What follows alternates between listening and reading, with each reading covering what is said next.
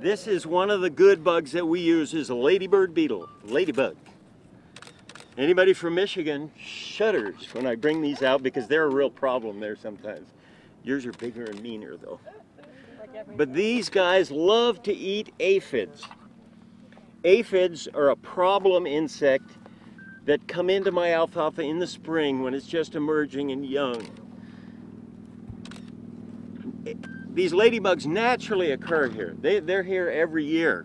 But one of my jobs as a farm supervisor is to go out in the fields and always know what's going on. When I see the numbers of aphids starting to increase, I can buy these from an insectary, spread them on my fields, and I create a natural population boom in the good bugs, which causes a decline in the population of the bad ones. It keeps it under control. You never eradicate the bad ones. We don't want to, because we need some food for the good ones. We just want to keep it balanced out so it's not an issue, not a problem with it.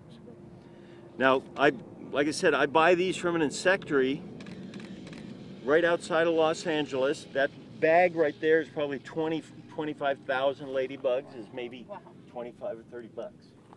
And that's enough to treat this, all this 30 acres, 35 acres that we're standing in here once. And I may do that once, twice, 3 times in the spring. That's it for the year. So it's a pretty easy, simple one. That's not the only one. There are many, many different kinds. There's parasitic wasps, there's green lacewings, there's all sorts of good beneficials that we could get for a different application. Now I buy them from a insectary. There's a very strict application method.